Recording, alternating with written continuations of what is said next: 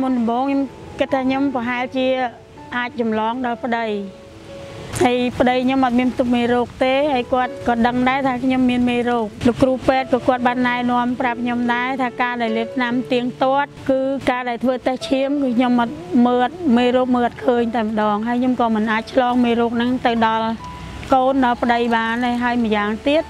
ថ្នាំហ្នឹងមិនមែនថាខ្ញុំជាទាំងស្រុងទេបើកាលណាខ្ញុំបោះបង់ថ្នាំហ្នឹងចោលខ្ញុំនឹងមានមេរោគហ្នឹងកើនឡើងមកវិញសប្តាហ៍ថ្ងៃសុខភាពខ្ញុំល្អដូចគេអ្នកអត់មានផ្ទុកមេរោគអេដដោយសារខ្ញុំនិងគ្រួសារខ្ញុំគាត់លេបថ្នាំត្រឹមត្រូវទៀងទាត់ចាហើយមួយទៀតធ្វើឲ្យខ្ញុំហ្នឹងមិនចម្លងទៅដល់កូនខ្ញុំ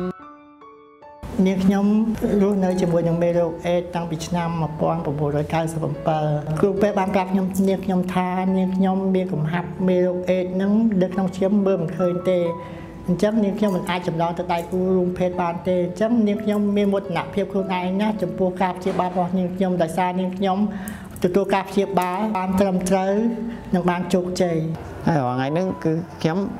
និយាយរួមទៅយើងដូចជាមនុស្សធម្មតាទៅវិញអត់ដឹងថាខ្លួនឯងមានផ្ទុកផងហើយនៅពេលដែលយើងមានសុខភាពល្អយើងសប្បាយចិត្ត